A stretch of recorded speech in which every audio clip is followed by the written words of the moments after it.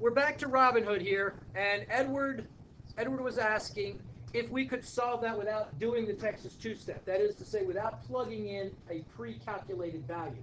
What's nice is since we got that one value in terms of G, when we put it into the elevator equation, it actually turns out pretty clean.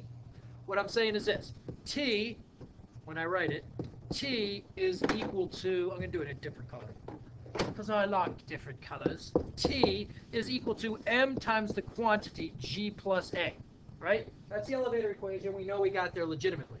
All right, so now if we were to say T is equal to m times the quantity G plus, check this out, m minus m over m plus m times G, you can see that G's in there twice, isn't it?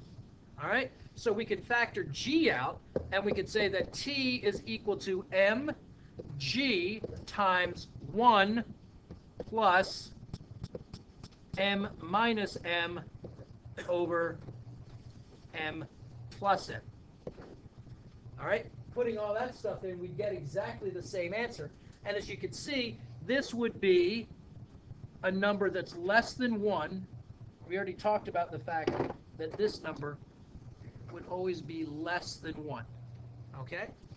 So the tension can't be too great, can't be even as much as twice mg, can it? Okay?